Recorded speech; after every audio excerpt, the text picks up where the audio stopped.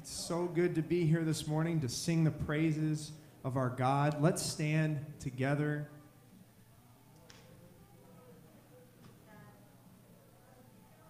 Let's sing this morning. The whole earth is filled with the glory of God, and we can see it in everything.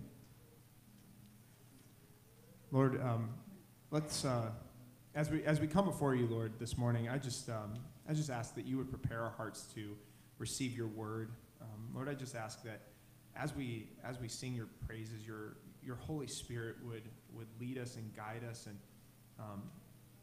Lord, we just thank you so much that we are able to gather together as believers this morning and to lift up our voices before you. Lord, we just give you all the honor, all the glory. And Lord, we are so grateful that we have been set free from our sin, that we have been ransomed. Lord, you sent your Son as a sacrifice to die in our place. And Lord, for that, we are so grateful. But Lord, even beyond that, we're so grateful for who you are. Lord, we just praise you because simply you are worthy of our praise. You don't have to do anything to earn our praise, but you are worthy of it. Lord, we thank you for that.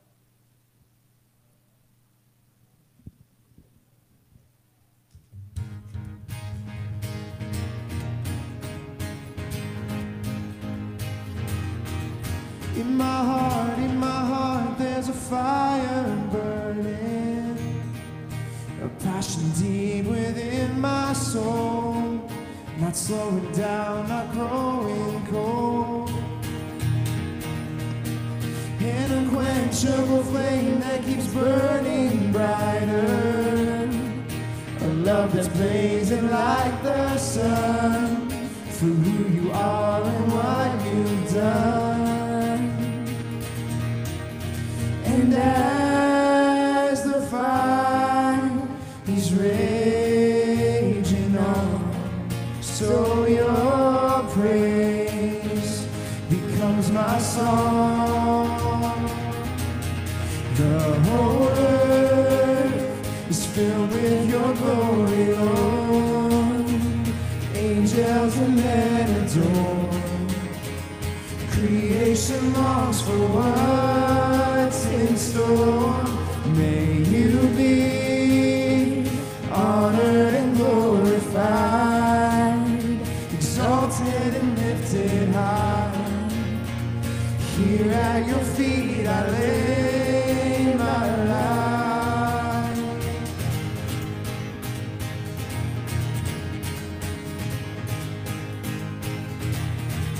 From the ends of the earth to the heights of heaven, your glory, Lord, is far and wide. Through history you reign on high. From the depths of the sea to the mountain summit, your power, Lord, it knows no bounds.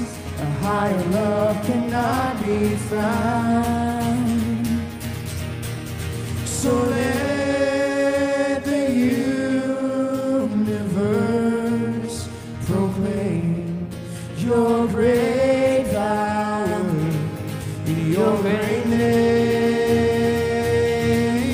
The whole earth is filled with your glory, Lord. Angels and men adore. Creation longs for what's in store. May you be honored and glorified, exalted and lifted high. Here at your feet I lay my life. The whole earth is filled with your glory, Lord. Mountains bow and oceans roar. Creation longs for what's in store. May you be honored and glorified, exalted and lifted high. Here at your feet I lay my life.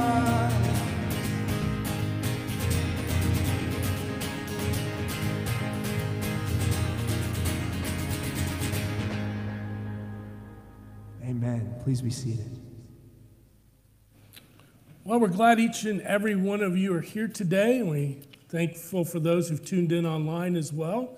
And we're just glad we can gather together in person or out there watching. And so as we gather together, we want to experience God's presence in our lives. And Psalm 34:3 says, "Oh, magnify the Lord with me, and let us exalt his name together." And that's our purpose, and that's our focus today, is to exalt the name of Jesus Christ. Well, it's exciting to know the snow's melting. We're just 20-some days away from spring. The sun's been out, and so we got a lot to be thankful for and to hope for coming up as we transition seasons. And we're glad that everyone is gathered today. Now, I encourage you, if you're here in the sanctuary, take a moment, open your program. On the right-hand side, you'll see the little tear-off section. And if you would put your name on there and flip it over, any prayer requests, drop those in the boxes out in the lobby after the service. That would be awesome. If you're online, we encourage you. We see every week more people are subscribing. And we encourage you to hit that subscribe button on YouTube. And you can also go to our website, pleasantviewbett.com, and look for the About Us tab in the drop-down box. Take the next step. You can fill out some information and let us know that you're watching. And any prayer requests you can submit that way, and we can be praying for you. Well, a few announcements. We have church membership coming up. We didn't even offer this last year because of COVID, but church membership class is available for anyone who wants to become a member of our church on March 23rd. I believe that's a Tuesday night from 6 to 9 p.m. And so let me know if you might be interested in becoming a member of the church. We have at least one person who wants to be baptized on Easter Sunday. We're going to have a baptism, and so be praying about any kids, any adults, anybody in here or anybody that isn't here. Maybe you're online, you'd like to join us for baptism. That's always a special day when we do that on Easter Sunday. Let us know so we can meet with you and get you prepared for that. Carrie Barfels wants to thank everybody for their participation in the thank you notes for our medical workers. I had lunch with Jason Crosby, station manager at WDLM, on Friday, and he said they're going to exceed their goal more like 2,200 instead of 2,000.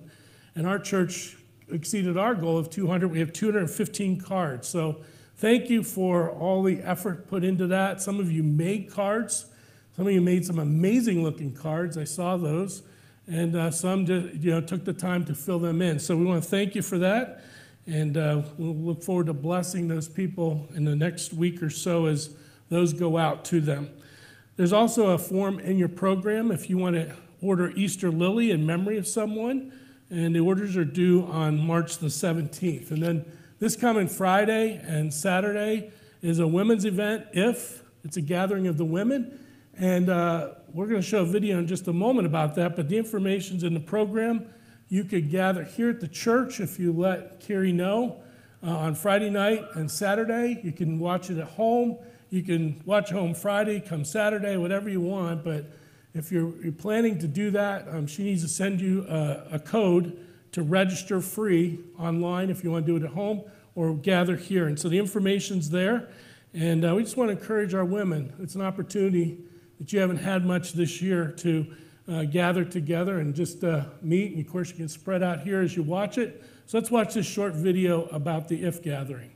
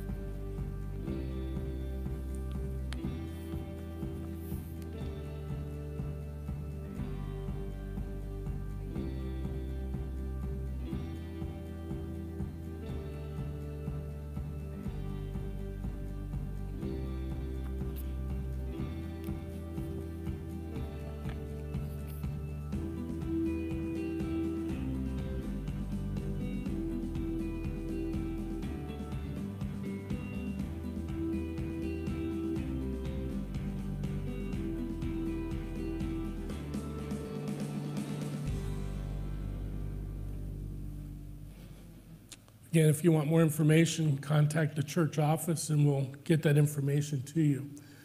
Some of you are doing this at his finished devotional book through the season of Lent. I find it's very good. We get to read, You get the journal as well. And on Sunday, they take a break from all that. But today is the second Sunday in Lent, and it says in Romans 6:4, "We were buried, therefore, with him by baptism into death, in order that just as Christ was raised from the dead by the glory of the Father, we too might walk in newness of life." And it says, think of an element that binds two things together: glue, Velcro fasteners, a tight knot, nails. More closely than such items, we are bound to the life, death, and resurrection of Jesus. We are so intimately connected that when he died, we died with him. And when he was raised from the dead, we also were raised to newness of life. So as we go through this Lent season, let us be reminded of the promises of God's word, not just the cross, and that's very important as well, but the resurrection of Christ as well. At this time, we're going to pray for our offering this week. And again, we have 4 modes of giving. You can give out here in the boxes, as some of you already have this morning. You can give online through our app and our website. You can mail it in, and you can even drop it off physically here to our church. And so we're just continually grateful for the giving, the faithful giving of our people. And let's pray today and just commit the offering this week to the Lord.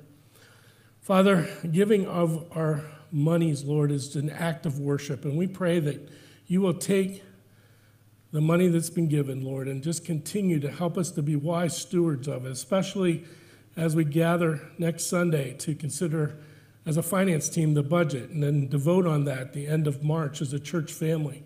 Lord, we do all that by faith, and we just thank you for the people that vote but then support it by their generous giving and their faithful giving. And so, Lord, we don't take it for granted. But we know ultimately the money is given in the name of the Lord, given to you.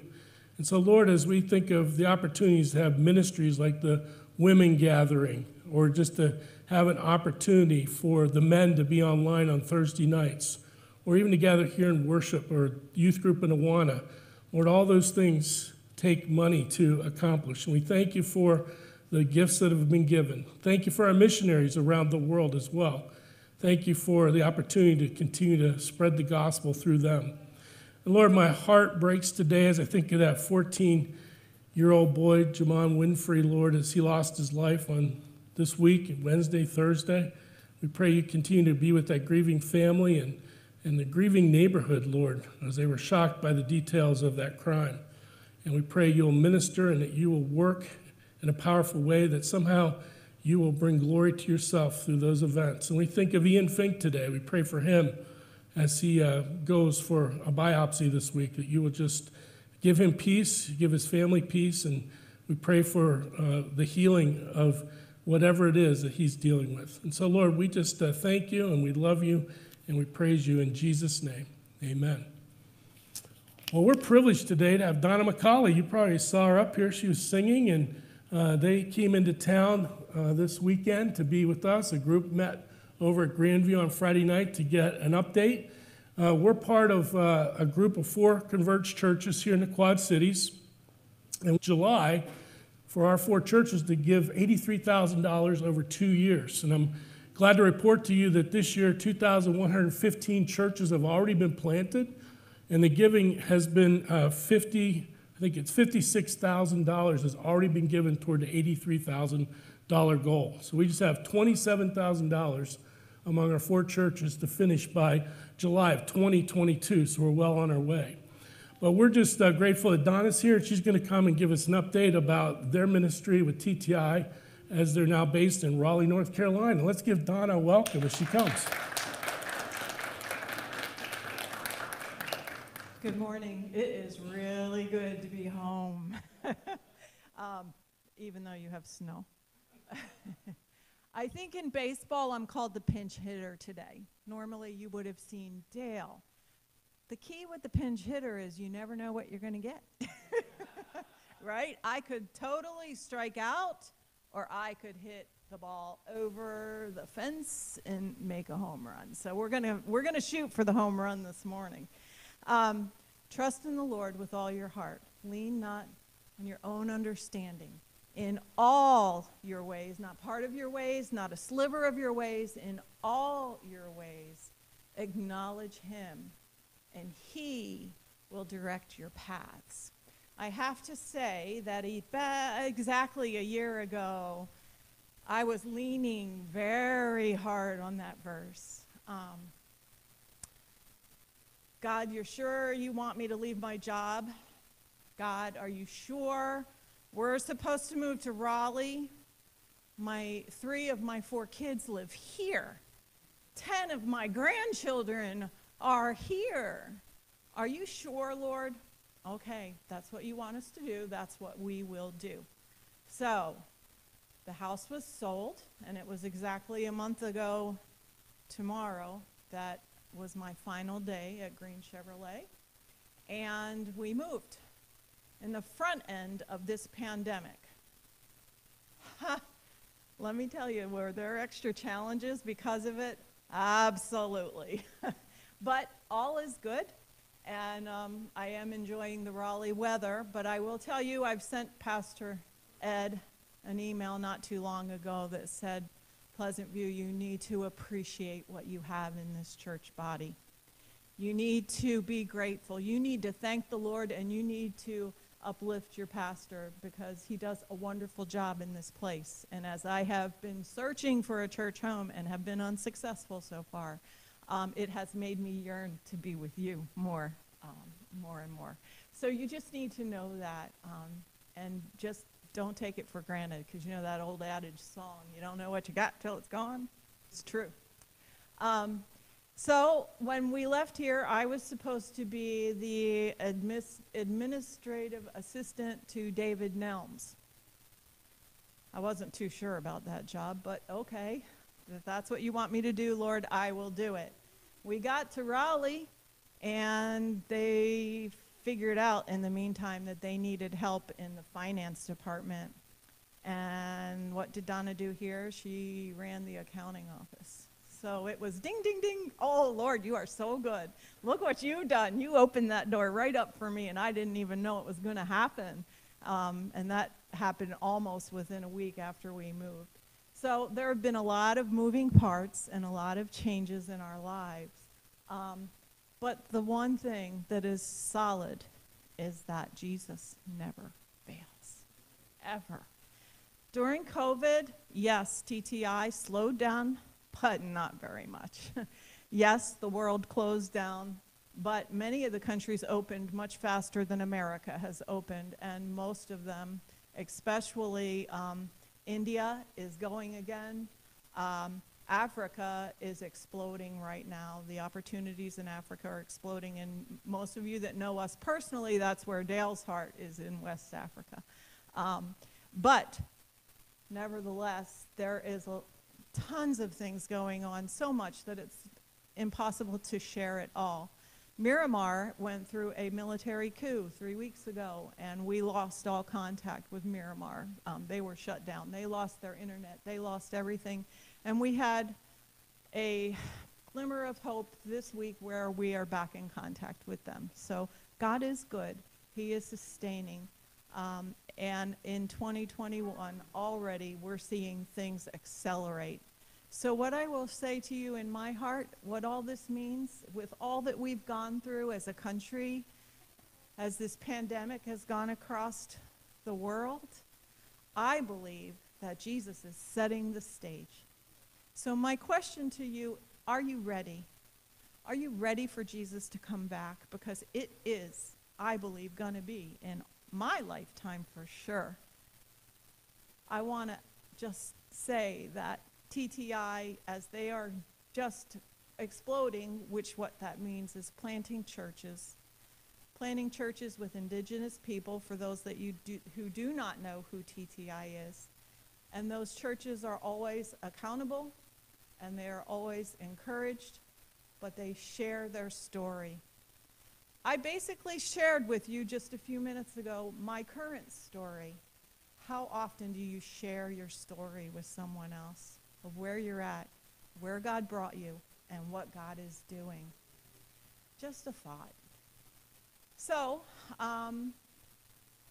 this pinch hitter is going to turn things over to a video that we recently got up and running, and Banu is going to put that on, and it's just kind of a glimpse into TTI.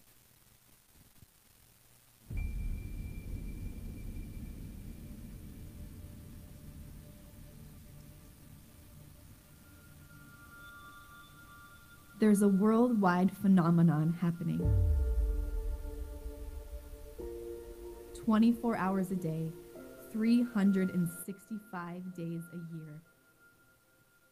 It happens quietly, beyond the notice of any news organization, and with even less fanfare. Every 40 minutes, in some village, under some tree, in someone's hut, a new TTI church starts. Every 40 minutes.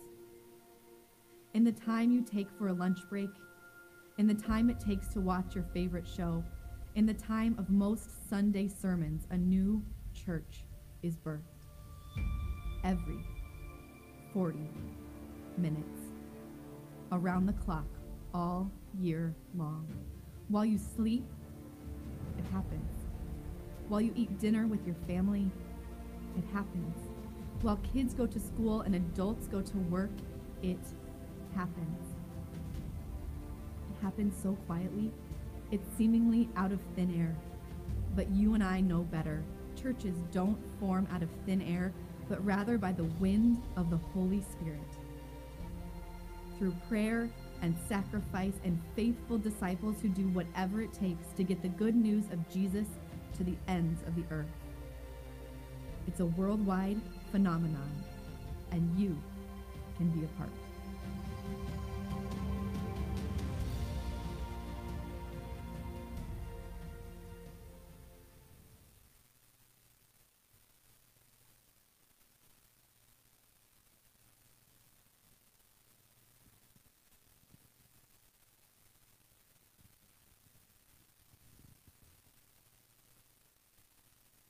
Please stand again with us and join us in singing.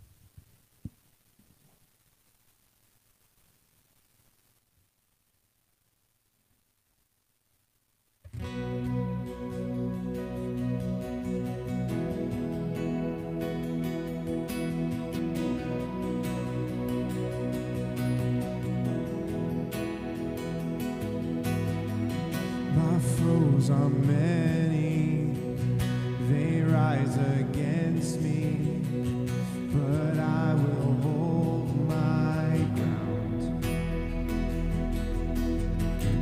I will not fear the war, I will not fear the storm. My help is on the way, my help is on the way. Oh my God, He will not delay, my refuge and strength always. I will not fear, His promise is true, my God will come through always,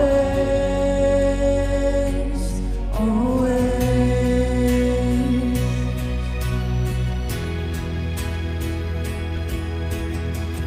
Trouble surrounds me, chaos abounding, my soul will rest in you. I will not fear the war, I will not fear the storm. My help is on the way, my help is on the way. Oh my God, He will not delay, my refuge and strength always.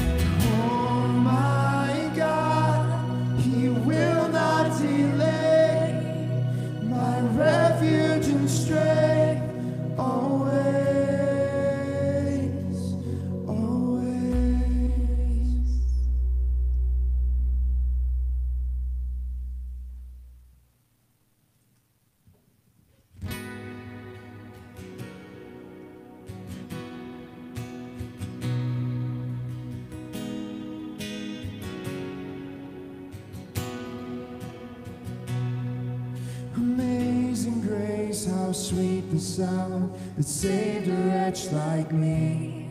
For I once was lost, but now I'm found, was blind, but now I see. Hallelujah. Christ is risen from the grave. Hallelujah. Christ is risen from the grave.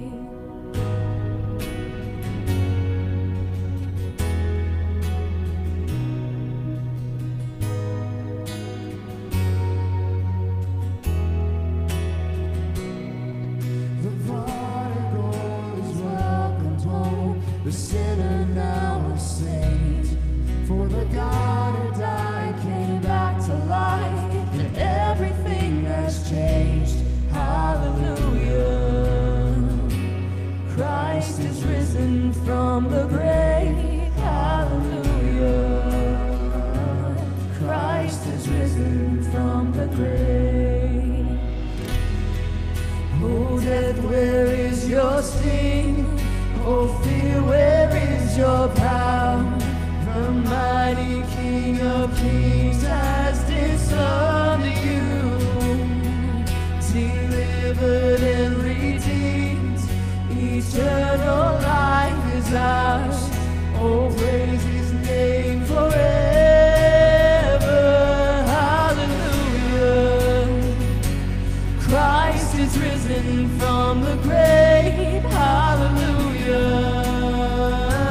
Christ is risen from the grave, and all throughout eternity our song will be the same. Hallelujah. Christ is risen from the grave.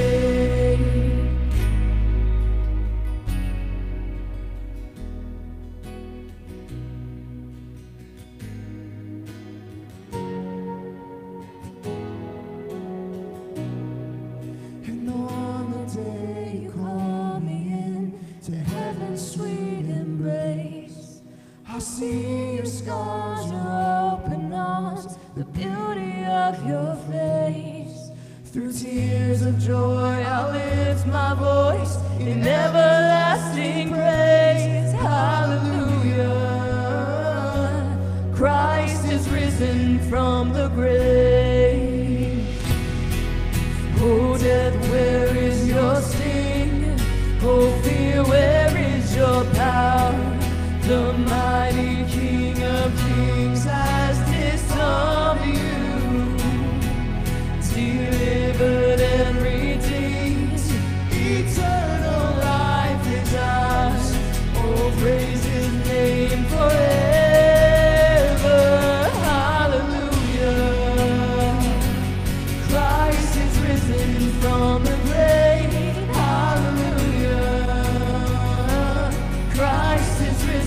From the grave, and all throughout eternity our song will be the same.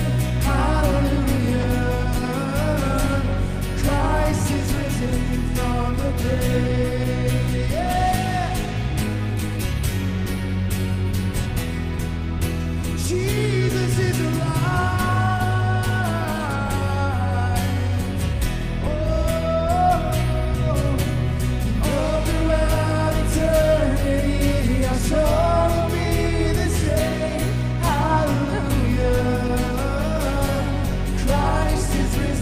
From the grave.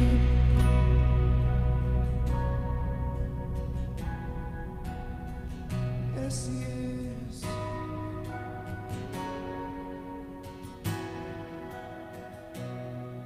And on the day you call me in to heaven's sweet embrace, I'll see your scars, your open arms, the beauty of your face.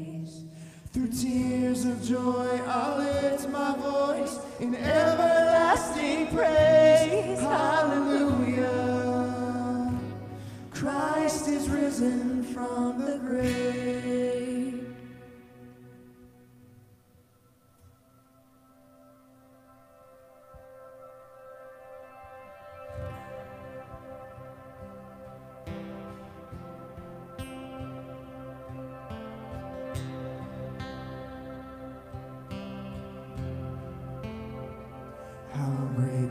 chasm that lay between us. How high the mountain I could not climb. In desperation, I turned to heaven and spoke your name into the night. Then through the darkness, your loving kindness tore through the shadows of my soul. The work is finished, the end is written. Jesus Christ, my living hope.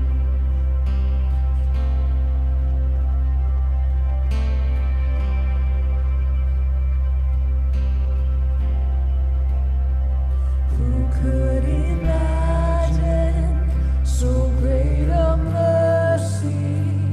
What heart could fathom such boundless grace? The God of ages stepped down from glory to wear my sin and bear my shame. The cross has spoken, I am forgiven. The King of Kings calls me his own. Beautiful Savior, I'm yours forever. Jesus Christ, my living hope. Hallelujah, praise the one who set me free. Hallelujah, death has lost its grip on me. You have broken every chain. There's salvation in your name, Jesus Christ, my living hope. Hallelujah, praise the one who set me free. Hallelujah, death has lost its grip on me. You have broken every chain. There's salvation in your name, Jesus Christ, my living hope.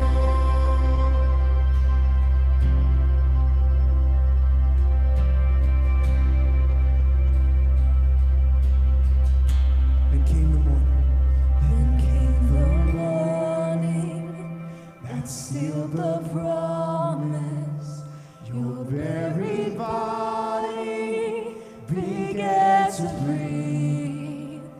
Out of the silence, the roaring lion declared the grave has no claim on me.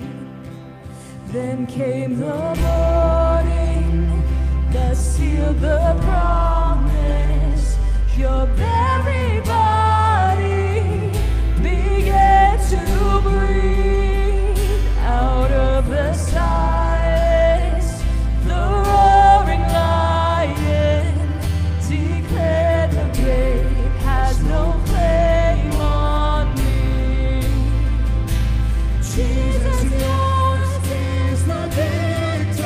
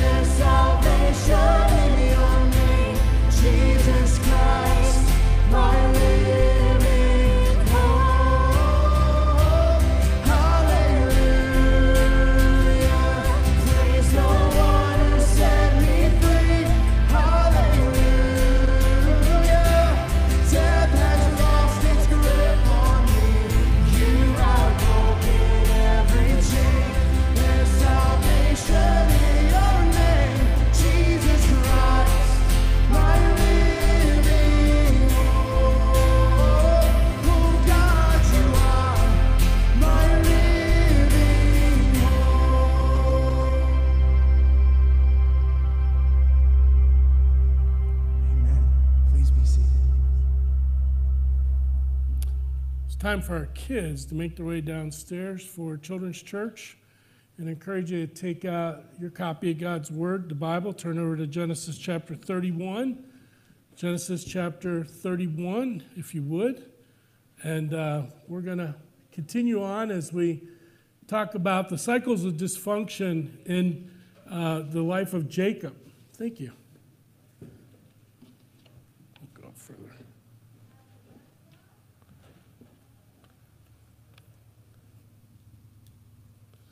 As we get started today, I'm just really passionate about this particular study because if people can grasp and understand what God is trying to teach us through the lives of the people who have gone before us and avoid the heartaches and the consequences, then it'll be worth it all for generations, not just for your life, but also for the lives that you impact. We could celebrate the positive things. I think about all the good things my parents instilled into me, a work ethic and lots of things. But also we have to evaluate how we were raised and how the bad things that we've picked up are passed on to the next generation and then do something about that. And then we see that even to the next generation, to our grandkids. So we're going to talk about the deceiver Jacob, part 2 today, in Genesis chapter 31, beginning with verse 1. Now Jacob heard that the sons of Laban were saying, Jacob has taken all that was our father's, and from what was our father's he has gained all his wealth. And Jacob saw that Laban did not regard him with favor as before. Then the Lord said to Jacob, return to the land of your fathers and to your kindred, and I will be with you. So Jacob sent and called Rachel and Leah into the field where his flock was. And verse 5, and he said to them, I see that your father does not regard me with favor as he did before. But the God of my father has been with me. You know that I have served your father with all my strength. Yet your father has cheated me and changed my wages 10 times. But God did not permit him to harm me. If he said, the spotted shall be your wages, then all the flock bore spotted. And if he said, the striped shall be your wages, then all the flock bore striped. Thus God has taken away the livestock of your father and given them to me. Skip down to verse 14 of that same chapter, verse 14. Then Rachel and Leah answered and said to Jacob, is there any portion or inheritance left to us in our father's house? Are we not regarded by him as foreigners? For he sold us, and he's indeed devoured our money. All the wealth that God has taken away from my father belongs to us and to our children. Now then, whatever God has said to you, do. So Jacob arose and set his sons and his wives on camels. He drove away all his livestock and all his property that he had gained, the livestock and his possession that he had acquired at Padam Aram, to go to the land of Canaan to his father Isaac. And may God add his blessing at the reading of his word this morning. So you know this very famous story about the Trojan horse, but you may not know the backstory of it. There was a guy, Heinrich Schliemann, in 1871, who was a very wealthy businessman. And all of his life, since he was young, he wanted to go and excavate and dig up the city of Troy. And as he retired, he got the opportunity to go to Turkey. And apparently you can go there now. You can see the ruins. The walls are 16 feet thick. The towers and other things are there for you to see. But if you remember the story in the Iliad that Homer wrote, it was about how the Greek army sieged this city for 10 years. And they were unable to break through the wall and to conquer these people. And so even Achilles, their favorite famous warrior, died, and they were about ready to give up and go home. And so the Greek king, Odysseus, came up with this idea, and he built this huge wooden horse. I'm sure you've seen or heard the story and seen replicas of the picture of what it must have been like. And of course, they hid the Greek soldiers inside. And then they rolled it up brought it up to the gate of the city. And then the Greek army got in their boats and retreated out of sight. And the people inside the city of Troy thought, wow, they must have given up and they left us a gift. And of course, they opened the gates and brought in the horse. And as you know, the story is at nighttime while everyone was sleeping, the soldiers come out, open the city gates, the ships come back, and the Greek soldiers come and they ransack the city. And by the time the people of Troy woke up in the morning, their city was under siege and being burned. And of course, they ran and tried to escape, and they were all killed. And we see there in that story what happens to deception and manipulation? They lost everything. They lost their city. They lost their lives, many of them. They lost their wealth and their resources. The consequences of deception, trickery, and lies. Well, we have to be constantly discerning about people lying to us and deceiving and manipulating us. Jacob and Laban, they were two peas in the same pod. Both were battling for who could outdo one another in the area of deception, lying, and manipulation. Jacob and Laban came together, and in the end, they both ended up losing. Jacob moves the daughters of Laban away back to his homeland, away from Laban. And there's bitterness in the end between Laban and Jacob. And the daughters most likely lost their inheritance, as we read. So let's review for a moment last week's message and how it sets us up for today's message. You have these in your notes. Jacob's dream, a response of worship. And remember, he was on his way to Padan Aram. He was leaving because his mom, Rebekah, said, go up to Uncle Laban. Esau wants to kill you as soon as your father Isaac dies. Go find a wife up there and live in safety. And of course, on the road, he goes to Luz, which later becomes Bethel, house of God. He sleeps on a rock, and while he's sleeping, a dream occurs, and he sees God above a ladder and angels ascending and descending up and down the ladder. And he has a direct experience with God. Then we talked about how Jacob was deceived, how he thought he was working for Rachel on the wedding night, and the next morning he realizes he married Leah first, and he had to work another 7 years to get Rachel's hand in marriage. And so the deceiver was tricked by Laban. Well, let's now move to today's message, and we see Jacob's deception, his deception. We see this back and forth with Laban and Jacob. Now Jacob's deception escaped to go home. Jacob swindles Laban. Jacob sensed that Laban was not appreciative of God's blessing the flocks of Laban through Jacob as he used to be. There was a lot of griping and complaining and upset about how successful Jacob was, and so there was this pride and competition and rivalry. Then God came to Jacob and said, it's time to go home. So Jacob recounts how God had blessed him and provided for Laban through his personal care of Laban's flocks. Look at verse 29 of Genesis 30. Jacob said to him, you yourself know how I served you, speaking to Laban, and how your livestock has fared with me. For you had little before I came, and it has increased abundantly. And the Lord has blessed you wherever I turned. But now, when I shall provide for my own household also, he said, what shall I give you? And Jacob said, you shall not give me anything. If you will do this for me, I will again pasture your flock and keep it. Let me pass through all your flock today, removing from it every speckled and spotted sheep and every black lamb, and the spotted and speckled among the goats, and they shall be my wages. So my honesty will answer for me later when you come to look into my wages with you. Everyone that's not speckled and spotted among the goats and black among the lambs, if found with me, shall be counted stolen. Laban said, good, let it be as you have said. But notice what Laban really did in verse 35. But that day Laban removed the male goats that were striped and spotted, and all the female goats that were speckled and spotted, every one that had white on it, and every lamb that was black, and put them in charge of his sons. And he set a distance of 3 days' journey between himself and Jacob pastured the rest of Laban's flock. He agreed to terms, and then he broke his word. And then he separated himself by such a great distance that by the time Jacob figured it out, it was going to be hard to go back and retrieve what was his. We go on to read in that chapter, verses 37 through 43. So what did Jacob do? He says, all right, well, you did that to me. Here's what I'm going to do. So he takes these almond tree sticks and he peels them back and reveals the white part of it and puts it in front of the feeding trough. And as the animals came and looked at that white stuff, which is interesting, it's a play on words because Laban means white, so he outplayed Whitey.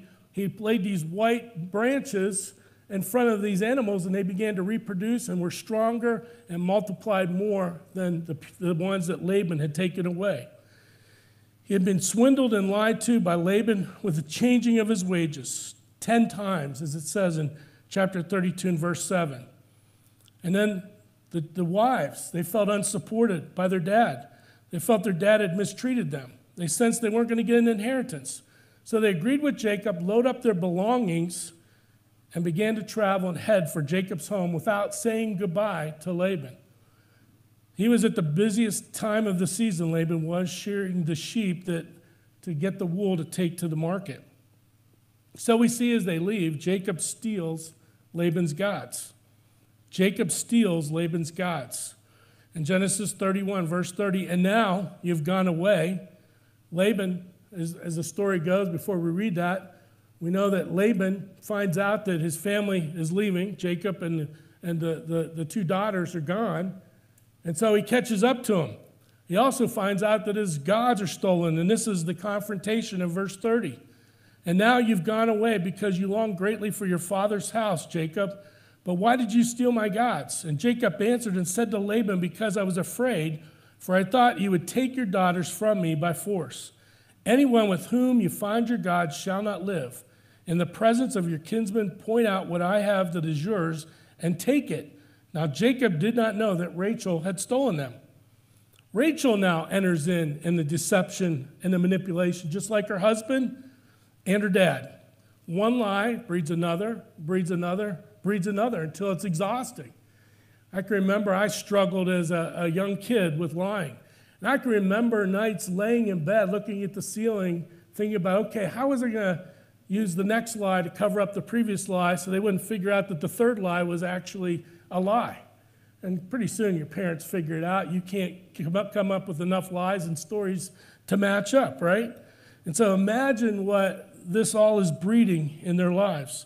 In Genesis 31, so Laban, verse 33, went into Jacob's tent and into Leah's tent and into the tent of the two female servants, but he didn't find his gods.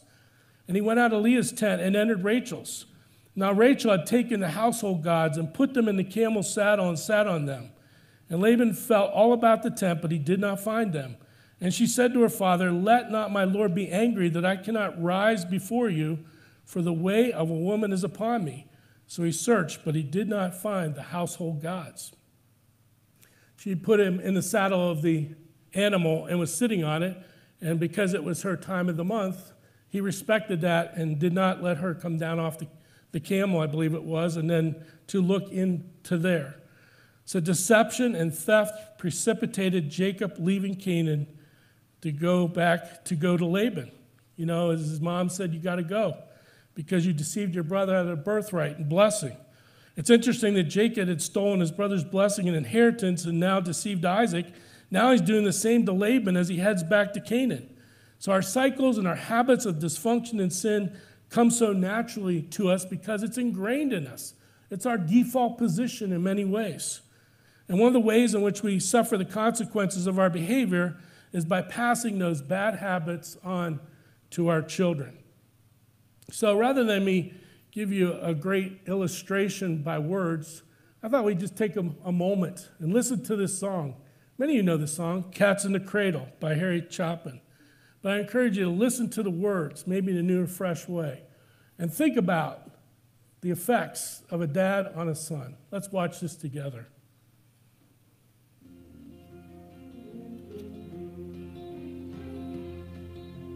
Child arrived just the other day. He came to the world in the usual way, but there were planes to catch and bills to pay. He learned to walk while I was away, and he was talking for I knew it. And as he grew, he'd say, I'm gonna be like you, Dad. You know I'm gonna be like you. And the cat's in the cradle and a silver spoon, little boy blue and the man on the moon. When you're coming home, Dad, I don't know when, but we'll get together then, son. You know we'll have a good time then.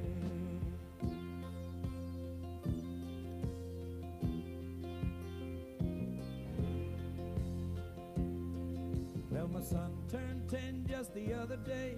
He said, thanks for the ball, Dad, come on, let's play. Can you teach me to throw? I said, not today, I got a lot to do. He said, that's okay, and he walked away, but his smile never dimmed. It said, I'm gonna be like him, yeah. You know I'm gonna be like him. the cat's in the cradle and a silver spoon. Little boy blue and the man in the moon. When you're coming home, Dad, I don't know when, but we'll get together then, son. You know we'll have a good time then.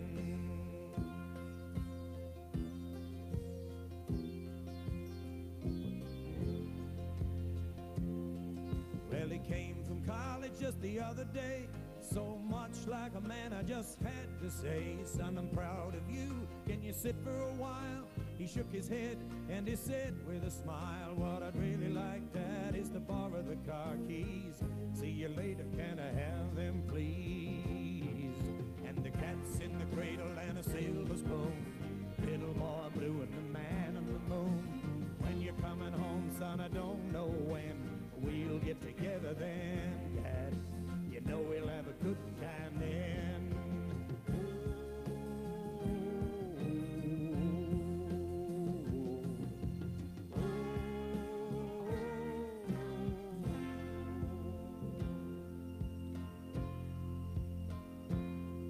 Well, I've long since retired, my son's moved away. I called him up just the other day. I said I'd like to see you if you don't mind. He said I'd love to, Dad, if I could find the time. You see, my new job's a hassle and the kids have the flu, but it's sure nice talking to you, Dad. It's been sure nice talking to you. And as he hung up the phone, it occurred to me he'd grown up just like me. My boy was just like me. And the cat's in the cradle and a silver spoon. Little boy blue and the man in the moon. When you're coming home, son, I don't know when, but we'll get together then, Dad. You know we'll have a good time then.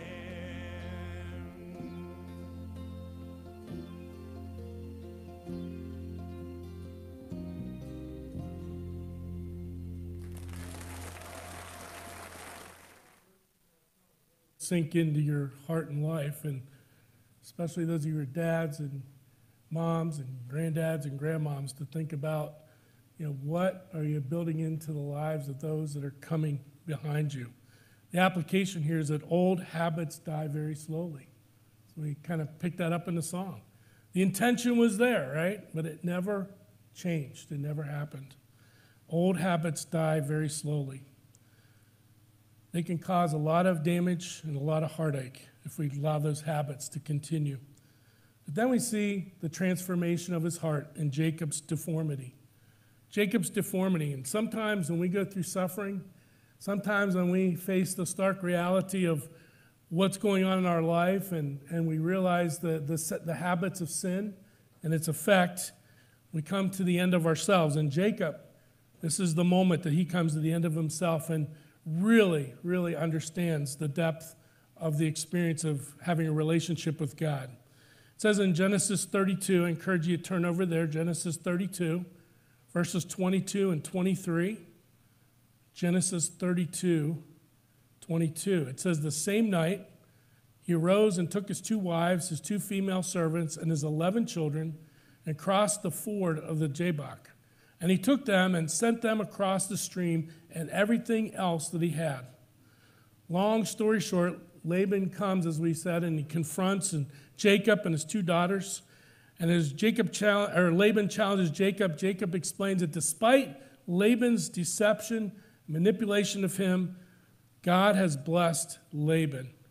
And it takes us back to that promise in Genesis chapter 12 and verse 3 about the Jewish people. It says, God says, I will bless those who bless you, and him who dishonors you I will curse, and in you all the families of the earth shall be blessed. Because God had his hand on Jacob, who would, in this story, become Israel, he blessed Laban through him. Jacob had paid his dues for 20 years, and he and Laban agreed that God had protected and prospered Jacob during that time. And so in their final meeting, Laban and Jacob set up memorial stones as a reminder for both of them. Laban asked Jacob to take care of his daughters, Rachel and Leah, and treat them well with respect and dignity. He also asked that he not marry and have any more wives other than Rachel and Leah. Laban goes home, Jacob moves on. But now he has to deal with his brother Esau, and we'll talk about that in just a moment. But the next thing we see here is Jacob scuffles with God over control of his life. He's still battling. Now he's got to go back home. Now he's got to face Esau, who he's cheated out of his birthright and his blessing. Jacob scuffles with God, and as he's wrestling with this in his mind, in Genesis 32, verse 24, and Jacob was left alone, and a man, the angel of the Lord, wrestled with him until the breaking of the day. When the man saw that he did not prevail against Jacob, the angel touched his hip socket, and Jacob's hip was pulled out of joint, and he wrestled with him. And then he said, "Let me go, for the day is broken." But Jacob said, "I will not let you go unless you bless me." This could have very well been the appearance of the pre-incarnate Christ, the Christophany, of him coming and putting on the form of an angel and wrestling with Jacob. This was a spiritual battle, maybe not a physical one, we're not sure, but we know it's probably spiritual because obviously the angel of the Lord could have easily overpowered Jacob if it was a physical battle.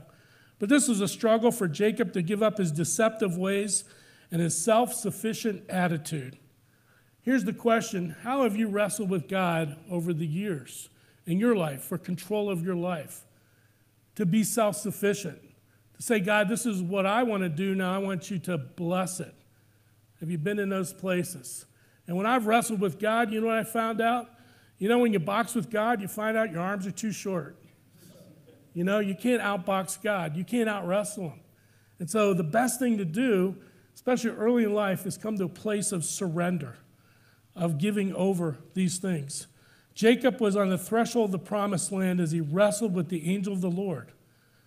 The darkness of that all-night battle may have symbolized Jacob's fear and uncertainty about the future, as I said, about to see Esau, his brother, after many years, about to go back home and face the music of the relatives of what happened in the past. Do you ever get the sick feeling you get when you've been found out about telling lies? You know, you ever have someone come and say and ask you the question, is this really the truth? You ever felt the tinge of conviction when somebody asks you a question like that? Can you imagine what must have been going on in Jacob's life as he was going to have to face Esau and face the music? And we see it every day in our political world, right? You'll see a politician say one thing a year or two before and they get it on videotape, and then 2 years later he'll say something else. And even though he's confronted with the tape, he'll say he never said it at all. And isn't that the way it is with our world and our culture around us? Well, we see finally here that Jacob surrenders his independent spirit to God. He surrenders. He comes to the end of himself. He realizes that he's not smart enough. He's not big enough. He can't handle all the situations. Lying and manipulating is not going to be the answer.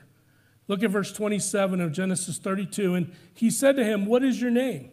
The angel he was wrestling with, and he said, "Jacob." And then he said, "Your name shall no longer be called Jacob, but Israel, for you have striven with God and with men and have prevailed."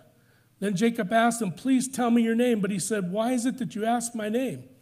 And there he blessed him. So Jacob called the name of the place Peniel, saying, "For I have seen God face to face, and yet my life has been delivered." The sun rose upon him as he passed Penuel, limping because of his hip. Therefore, to this day, the people of Israel do not eat the sinew of the thigh that's on the hip socket, because the angel touched the socket of Jacob's hip on the sinew of the thigh. Notice he was given a new name, Israel. A name change signifies a character change. Israel means God fighter. You will fight for God. Jacob had been trying to do all this life to get God's blessing his way. But now he yields his life to God and allows God to bless him and all of Israel in God's timing and God's way. So Jacob names the place Peniel to commemorate this event.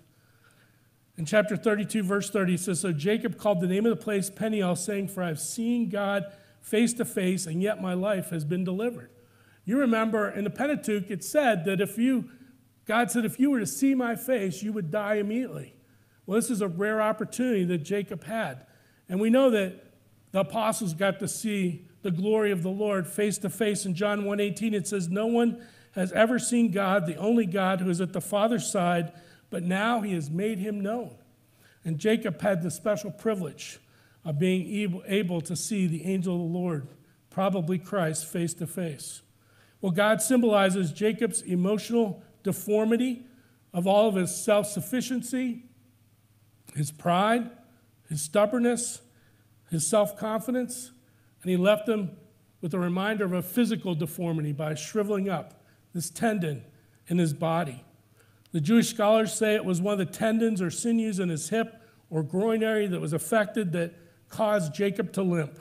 Some commentators think that he limped the rest of his life, and there's some that believe that over time he was healed from it. But nevertheless, it was a visible reminder of the transformation that went on in the heart of Jacob. And so we know that even today, if I'm correct, some of you are in Torah Club, you can correct me on this, but I think the Jews do not eat a part of this animals there because of this. It says in verse 32, therefore to this day the people of Israel do not eat the sinew of the thigh that is on the hip socket, because the angel touched the socket of Jacob's hip on the sinew of the thigh. Jacob's life was spared, but he was left with a physical reminder of his deformity. As I said, not just physical, but the inner emotion. Jacob's prayer for deliverance was answered by God, encountering him face to face. His flesh failed him as he wrestled with God. He became crippled out of his natural strength, but soon became bold by trusting in God's strength alone. And Israel's ultimate victory would come not by the usual ways by which nations gain power, but through the power of divine blessing as they sought to please God. So it is that victory comes in our lives not by our will or by our strength, but by the laying down and the giving of ourselves and putting aside our weaknesses. It says, not by might, not by power, but by my Spirit, saith the Lord. You think about the Apostle Paul in 2 Corinthians chapter 12, verses 5 through 10. He had this thorn in the flesh. And I think God wisely didn't define what that was, because we could all fill in the blank as to what is our thorn in the flesh. Paul said 3 times he prayed for God to take this thorn in the flesh. Some believe it was epilepsy. Others say it might have been eye problems, because later on he would have to have someone write his letters. We don't know. He prayed 3 times for God to heal, but guess what? God didn't heal, because he wanted to keep Paul humble and dependent upon God. And he says, your grace is sufficient. And he says, when I am weak, you are strong. And that's the place where we need to come, where we're fully dependent upon God, surrendering our talents, our abilities, our spiritual gifts, and letting God use them in his time, in his way, for his purpose. So our application here is that our dependency upon God and not ourselves overcomes the world, overcomes the cycles of dysfunction, overcomes the emotional things in our life that we need to break the ties from the past, that drag us down, that cause us to spew out anger in our relationships, that cause us to be defensive about things. And we could go on and on as to what those cycles of dysfunction look like. Unfortunately, those have been abused either verbally, physically, or sexually. If they don't really get the help, they often repeat those things to the next generation. And God says, and we'll see in the story of Joseph, how Joseph unpacks the baggage of all these dysfunctions that were passed to him and gets victory over them. And so we can have victory as well. So our dependency on God and not ourselves overcomes the world. So quickly here's some biblical ways to deal with breaking the emotional chains of habitual sin.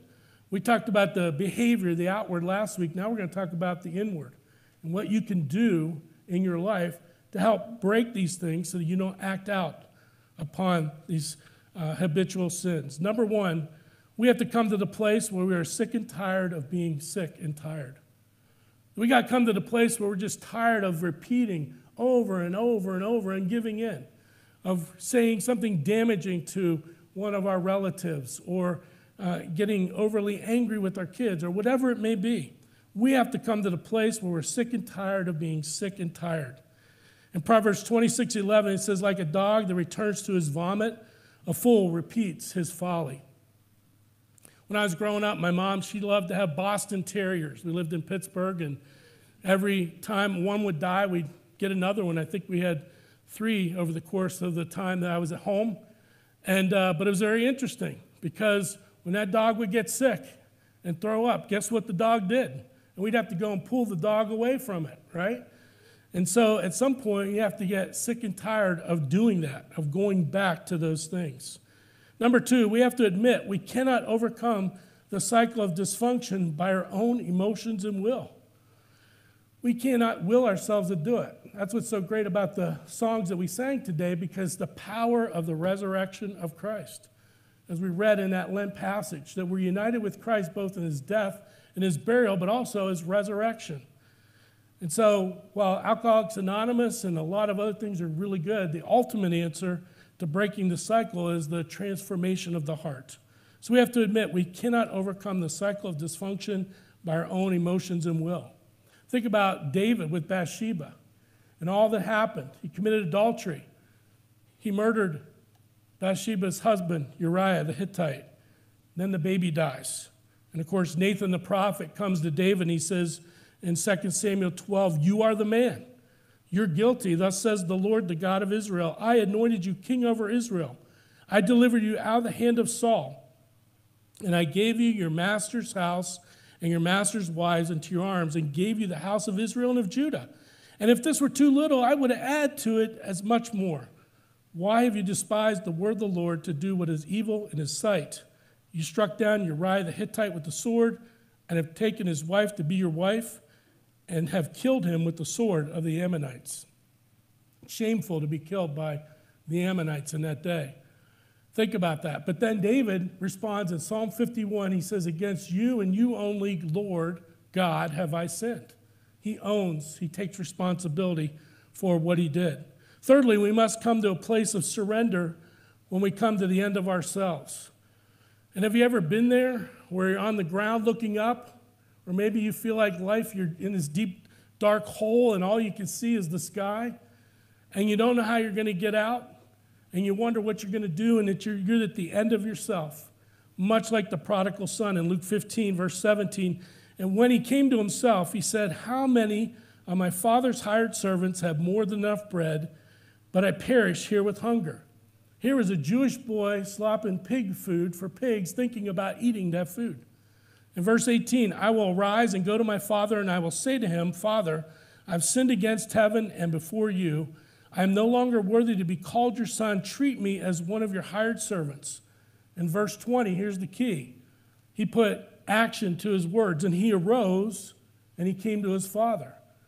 And there's where the repentance really began, was when he decided to head back home. We must come to the place of surrender when we come to the end of ourselves.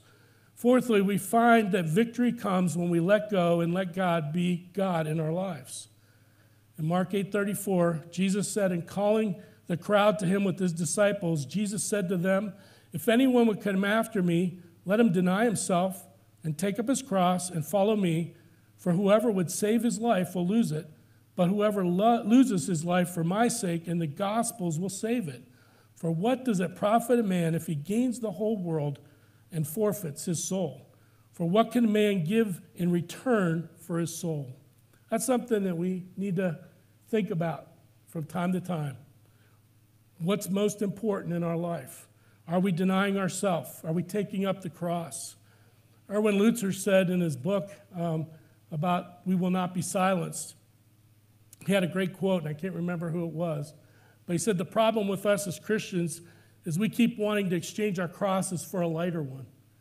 We aren't willing to accept the cross that God puts upon us, just like Jesus willingly accepted the cross that God put upon him." And number 5, lastly, we must continually flood our mind and soul with the Word of God to remind ourselves of how God views us in our past. See, that's the thing. Satan wants to keep bringing these things up, saying you're never going to change. This is what you grew up with. This is how you are. This is your personality. And this is the way you're going to be for the rest of your life. And we need to counteract that with the Word of God and the good things that we can put into our life. In Psalm 77:12, "I will ponder all your work and meditate on your deeds." I wrote my thesis for one of my master's degree on meditation, 132 pages. But it all comes down to this. Meditation is just like the picture of a cow that has 4 stomachs. And when he eats grass, he chews it, and it goes into stomach number 1. Then he burps it back up, kind of gross anyway. And then number 2, he chews it again. He chews the cud, we say. And he goes through that process. We need to be meditating. We need to be chewing on God's word. In Psalm 119, verse 15, I will meditate on your precepts, fix my eyes on your ways. So our key thought here as we close is we can break the sin that so easily besets us and become more than conquerors by the power of Christ. We can break the sin that so easily besets us and become more than conquerors by the power of Christ. In my class at Scott, I talk about African religions, and we talk about colonization. And there's a story about Cecil Rhodes, who came from Great Britain, and of course, Africa, which is now where Zimbabwe was, used to be called Rhodesia. After Cecil Rhodes, he came and claimed that land. And what he did was very amazing in history. He came, he saw all the resources, the gold, the diamonds, the coal, all the things he wanted to mine. So he went to the Africans, and using their own language, he used a technicality, and he basically stole the land for very little cost from the African people. Well, once they realized what had happened, they began to get up in arms, and they wanted to have a battle with Cecil Rhodes. The problem was they had primitive warfare things to use, spears and things like that. But the British colonists came with rifles and wiped out many of the Africans. And of course, Cecil Rhodes, named Rhodesia after him, stole the land. Many people lost their lives, and they lost everything because of his manipulation and his deception. What is your besetting sin to work on this week? 3 questions to ponder as we close. What besetting sin is tripping you up and has become a habit in your life? Will you get alone with God and examine your heart about that? And will you make a plan to continually surrender the power of this sin to God in your life? It's important that we do that. And we do that through the gospel of Christ, knowing that Jesus came, took our sin upon himself, went to the cross, died, shed his blood, and then overcame the grave through the resurrection, so that we have power over sin, over Satan, and over death itself in the hope of the gospel that will help us break the sin in our life. Let's bow for prayer. Father, as we come before you today, we thank you that you left all the warts and the ugly things of people's lives in your word. We know that men in ancient history often paid people to write biographies, and they always wanted to leave out the bad stories, but we're thankful, Lord, that you put them in there so that we could see we are just like Jacob. We're just like Laban in many ways. Whether big or small, whether people can see it or not, you know our hearts. So, Lord, whatever it is in our hearts and our lives that you're pointing out to, that your Holy Spirit is convicting us of this week, that's been a habitual sin, and we've been unwilling to deal with it. Or we'll say, God, we'll deal with something else, but I'm going to leave that one on the table. Help us to go after those big ones this week, to pick one out that's really been getting at us and taking control of our lives, and surrender it to you this week. We pray and ask in Jesus' name. Amen.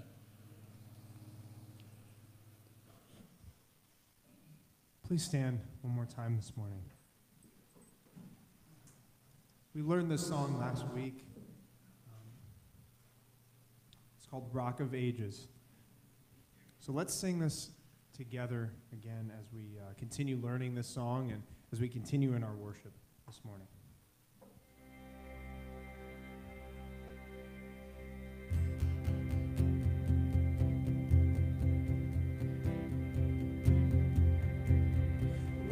Of ages cleft from me, let me hide myself in thee. Let the water and the blood from thy wounded side which flow be of sin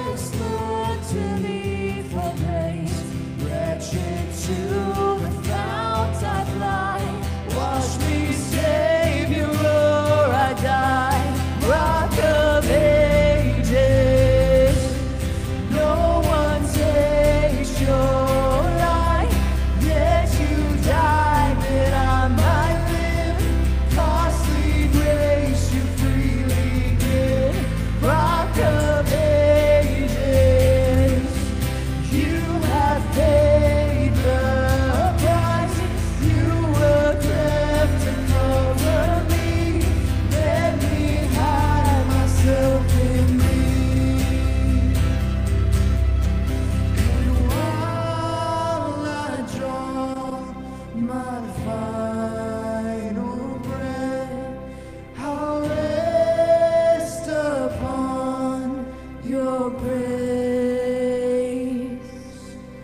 And when I close my eyes in bed, I'll wait to see your face.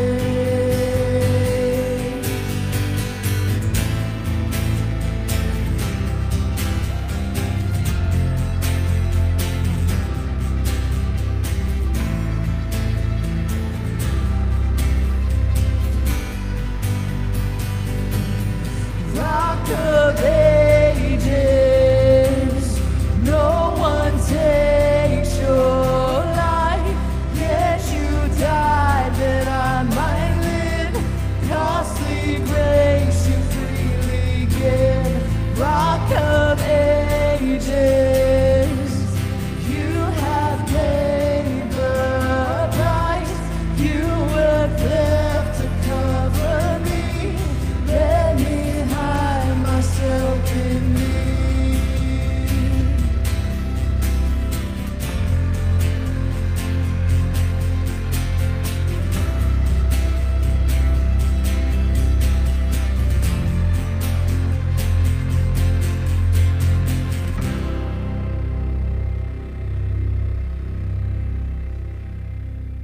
You may be seated for just a few moments. And again, as we're about to leave the sanctuary, make sure you have your mask and put it on if you would. And then the ushers will escort you out from back to front. Keep our social distancing going on. Encourage you to have some fellowship. Talk with Donna and her granddaughter as well out in the lobby afterward. And for those of you at home, thank you for tuning in and joining us for the service. And we encourage you, as always, to go to pleasantviewbett.com, our website, and look for the About Us tab and click on that. And the drop-down box will say, take the next step. And I encourage you to fill out that card if you have any spiritual needs, if you need to have someone share with you about how you can become a believer in Christ, or if you have prayer requests. We just encourage you to fill that card out and hit submit, and we'll get it, and we'll add you to the prayer list or contact you with whatever spiritual need that you have. And we're grateful you took the time to join us today. Let's, as we have been doing, let's look at our screens and be reminded of, as we go out, of our vision statement: connect, grow, and serve. And repeat with me Matthew chapter 28, verses 19 through 20. Go, therefore, and make disciples of all nations, baptizing them in the name of the Father and of the Son and of the Holy Spirit, teaching them to observe all that I have commanded you. And behold, I am with you always to the end of the age. Let's pray. Father, we thank you for the privilege, and it truly is a privilege, to gather in freedom to worship you. There's so many of our brothers and sisters around the world that would just think it would be heaven to be able to have this opportunity to freely worship you without government intervention, without fear of Muslim people coming in and killing them for their faith. And so, Lord, help us to not take for granted this privilege and this opportunity you've given us. And Lord, as we go out, may we just be reminded that to whom you've given, much is required, that as we go out, we can share the joy and the fulfillment and happiness that we've experienced here with others who need to know of the love of Christ, who are hungry, who are lonely, who are searching, who are hopeless, and need the transforming power of the Holy Spirit in their lives. Help us to be your ambassadors of goodwill by sharing the message this week as we go out. We pray and ask these things now in the powerful name of Jesus. Amen.